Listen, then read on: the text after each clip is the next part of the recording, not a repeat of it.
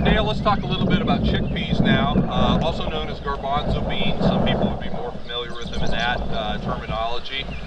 There's two types of chickpeas. There's kabuli types, which are the very large seeded ones that you'd often find on a salad bar. You know, the big bean on there.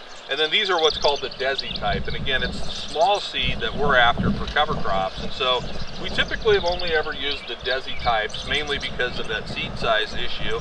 From a plant growth standpoint, there's not a lot of difference there. So, you know, chickpeas, they're not going to be a real growthy plant like what we saw with the peas. But there's some good growth here, some good nitrogen fixing potential. And the thing that I like about these chickpeas, probably better than any of the other spring planted legumes, is they do tend to have more heat tolerance as they grow deeper into the season.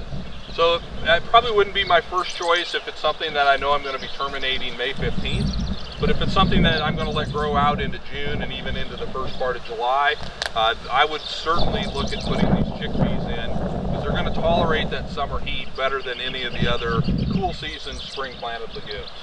Yeah. And one thing that some people are investigating is companion planting, or where you plant two different crops together and then harvest them together and then separating the seed later. This is a legume that some people are doing that with.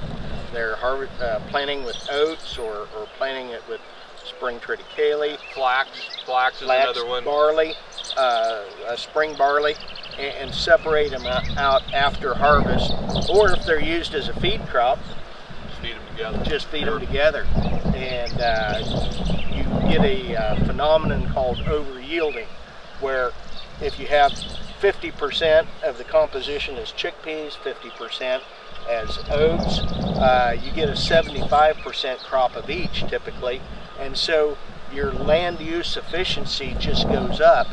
And then you have fewer weeds, you have fewer insect problems, you have fewer disease problems.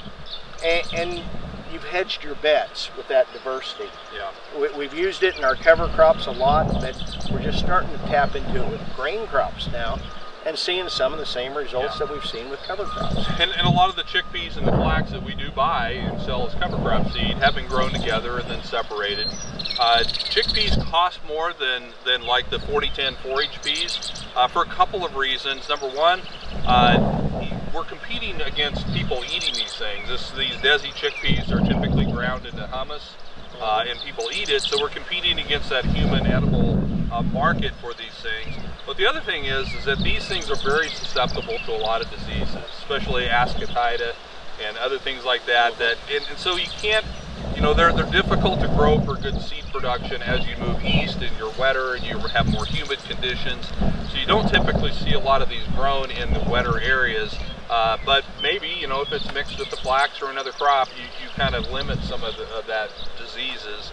But they're a little more expensive, but again, as part of your crop, I would never plant these solid seeded. I wouldn't plant any of these as a single cover crop. But again, it makes a nice companion crop out there, especially if it's going to be growing into the heat a little bit more. Gives you some additional diversity.